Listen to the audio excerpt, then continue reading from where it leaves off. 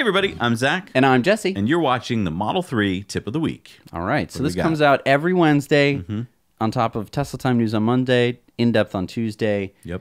And then you get Model 3 Tip of the Week. Because there's so many cool things about the Model 3, and it's hard to keep up. What do we have this week? We got lane change detection. All right, so in this first test, we're gonna get on the highway and Zach is gonna put on his blinker to get into my lane. I'm gonna be in autopilot and we're gonna see if just the blinker works. So he is not going to be even entering my lane. He's just gonna be putting on his blinker when I'm sort of like in his blind spot area, when I'm, when he is just in front of me and off to one lane off to the side.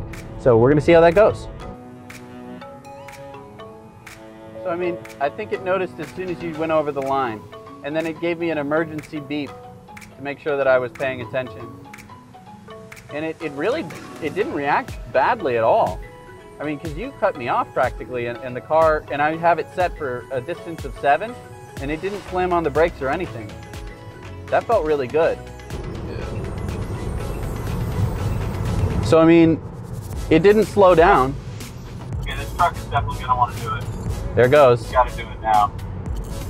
But he didn't put the blinker on, did he? Yeah, he did. Oh, he did? So, I mean... Yeah, I think we got what we need. Absolutely. I mean, that was fantastic. It felt like I was driving. Like, that's exactly what I would do if I were driving.